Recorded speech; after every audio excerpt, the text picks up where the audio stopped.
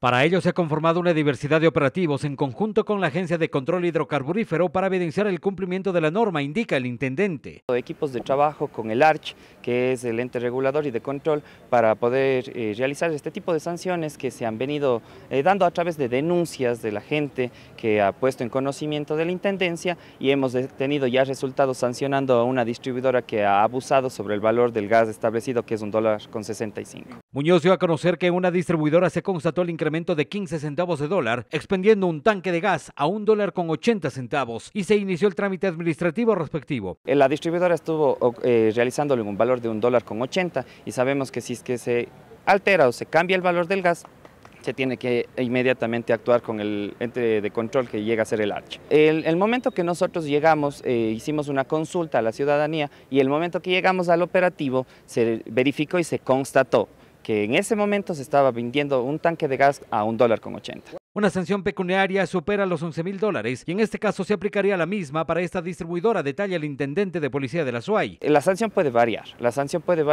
puede llegar hasta un valor de $11,500 precisamente por la tabla establecida por el ARCH. La sanción ahorita está llegando a un proceso administrativo que se está realizando por el ARCH, como les comento, y ellos son los que van a determinar el valor, pero creo que se estableció en ese valor. El llamado es a que la ciudadanía realice las respectivas denuncias en caso de identificar un alza no justificada. Esto incluye a la distribución de dicho producto a domicilio. Dentro de la regulación de lo que es la movilidad, eso es un tema que lo manejan directamente ellos. Lamentablemente nosotros no podemos controlar porque es un tema de movilización.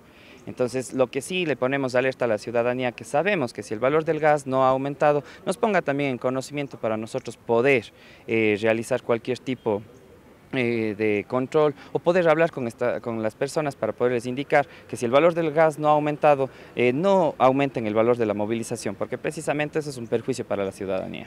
Para Academia TV Noticias informó Andrés Campoverde.